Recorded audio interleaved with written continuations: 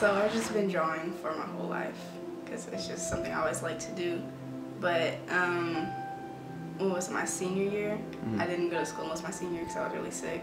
So I started drawing a lot more and kind of taking it seriously to just, you know, give me something to do. And I realized how good I was. So I was like, I don't have anything else to really go off of, so I could just start doing this, and it's been going really well. I'm trying to film you. Oh, you're trying to film me right now? Well, my junior and senior year, I couldn't go to school because I was always sick. So, like, you know, in high school, you're friends with people because you see them every day, but when you don't, you just fall off. So, like, I wouldn't talk to anyone because, you know, I didn't see them regularly. So I just had to figure out how to occupy myself and not get lonely. So I started drawing, and then I just did it all day, every day.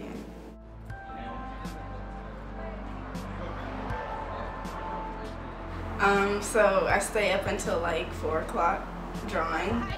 Then I go to sleep and have to wake up for 8 o'clock classes every day, which is a drawing or sculpture class.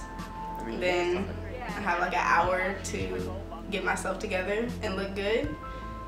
Then I go to another class, and then I come back and draw and sleep. That's literally all I do.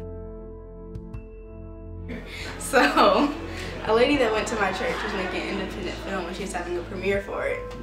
And she's like, hey, do you want to do a live drawing? And I was like, no, not really. I've never done that before. But she was gonna pay me, so I was like, I guess I could try it.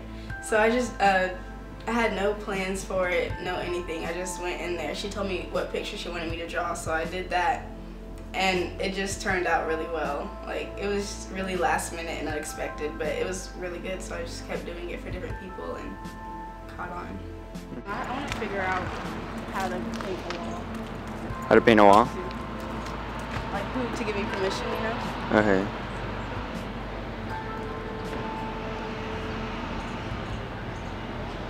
I made so many connections just at UNT alone, because we have an organization called UNT Live. It's just basically a networking for artists.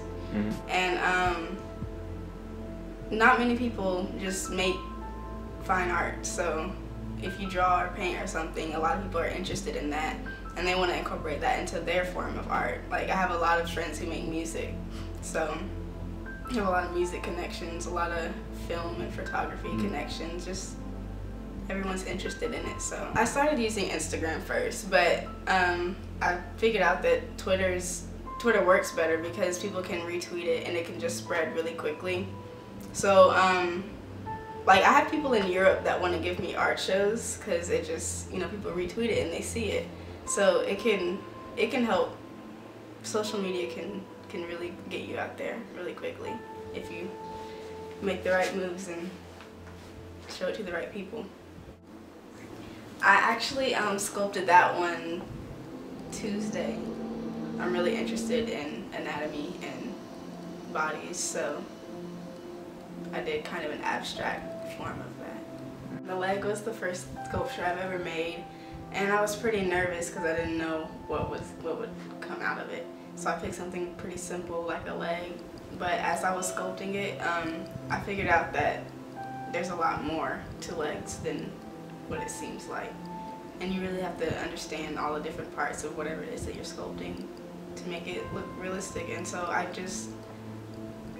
kind of grew a lot as an artist from that. And it definitely made me not scared to try new things, so I really like it for that. Okay, so the pieces I'm most proud of, this is, I think, my favorite one. I really don't know why, but it just is.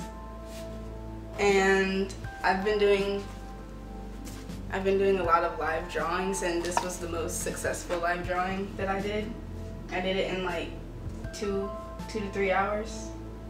So yeah, that was cool.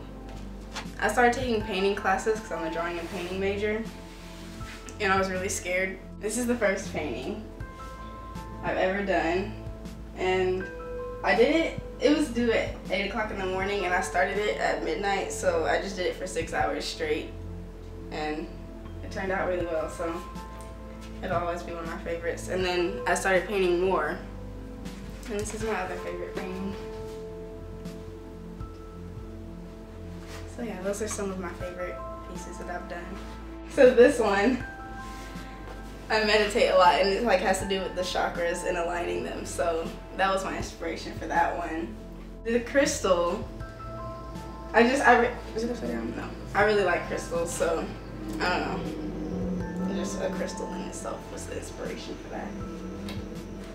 And then the other two, they're just kind of random people. Eventually, I want to be able to live off of my art and only my art.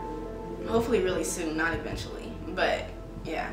And I just really I actually want to be in an art history book. That's my goal. I mean, I won't know until after I die. Well, I'll never know, but that's my goal. Because I don't know, I feel like that's the highest level of acknowledgement you can get. So that's what I'm working towards.